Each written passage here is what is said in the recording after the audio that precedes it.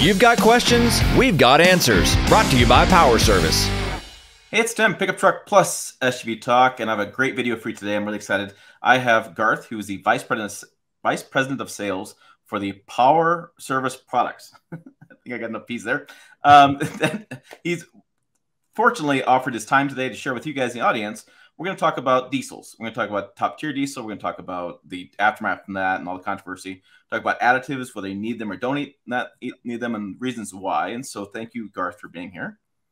You bet. Absolutely.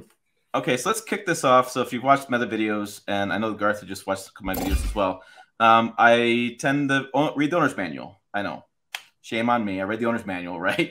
And in the owner's manual, it says you must require, recommended to use top tier diesel. If you don't, you got to use an additive, and it's $18 a bottle from General Motors per each tank, which gets, I'm gonna just go ahead and say it. That's a little pricey for every time you get a full tank of gas or diesel at $18. So let's back the train up a little bit.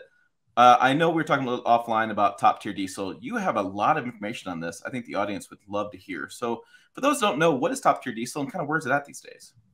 Yeah, you know, the top tier diesel kind of came out, and I think it was 2017 is when it kind of really, the push started, and it kind of flattened out pretty quickly because there were a lot of, you know, supply issues. There were some requirements. It was cumbersome. It was expensive for the retail, you know, gasoline and diesel distributor locations in order to put it out there.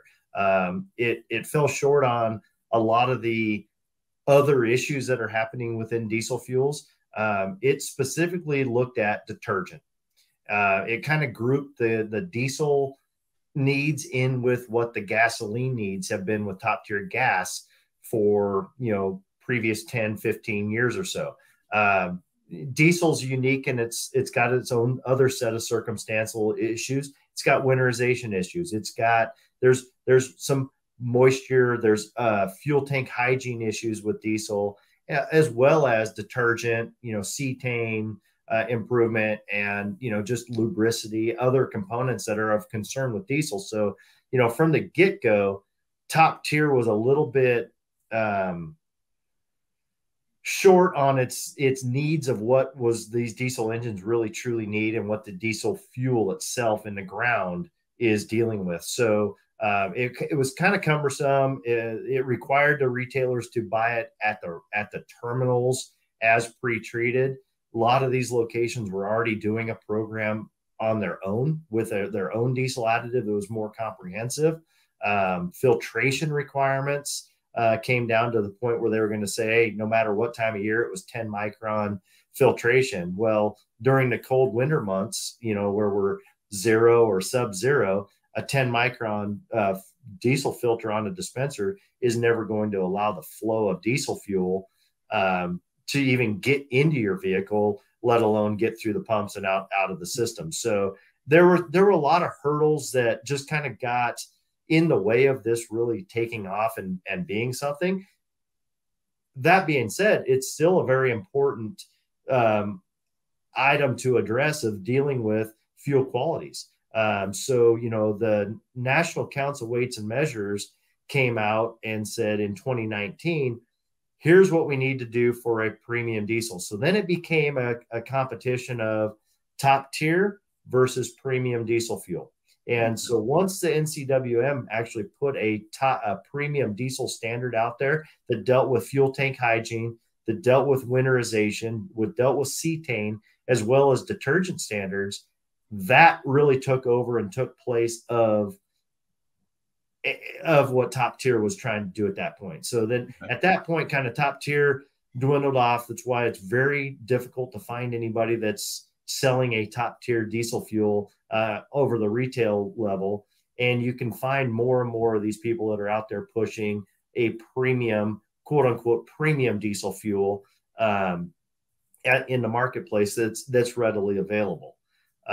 You know, so that's kind of where kind of the background of where those two items kind of branched off. And then kind of where we come in is we've been working with a lot of the companies that are offering a quote unquote premium diesel fuel, not only through retail, but at, you know, commercial fueling like card lock locations, bulk fuel deliveries, and sort of, you know, that sort of operation as well. So it's it's kind of where we work on the backside, providing the chemicals, knowing that what these engines need, but we also know what the fuel nationwide is lacking.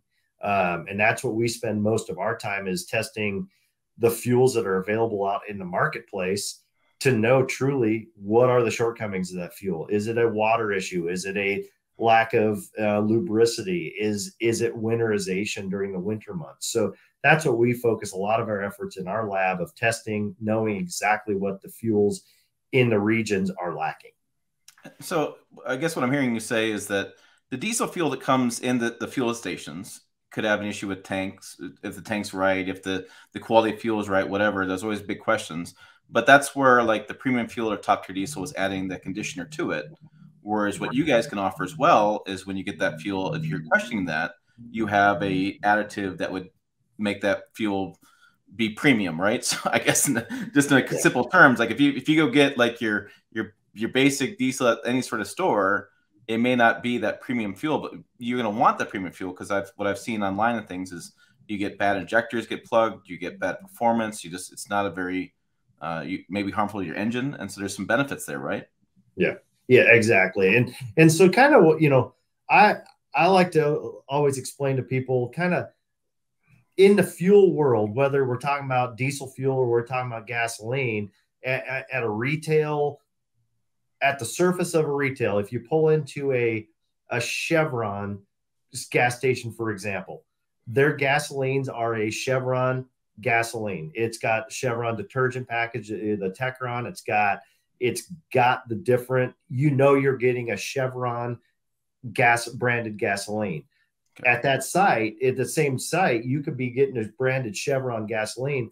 The diesel itself is an unbranded product. So it's not a Chevron. Diesel is stored at terminals and refineries, much different than gasolines. So if you go there, that doesn't mean you're getting that brand of diesel fuel. So that being said, they add the detergent packages to their gasolines. They can control that. What they don't do is add a detergent package to the diesel fuel. So you get diesel is just diesel out in the marketplace. And that's the biggest difference. It's a common storage typically at the terminals and refineries for diesel fuel, where gasoline is specified of, hey, this is a Chevron gas, this is a Shell gas, this is a, you name it type of brand. That's specific. Diesel's different in that distribution channel of diesel fuel.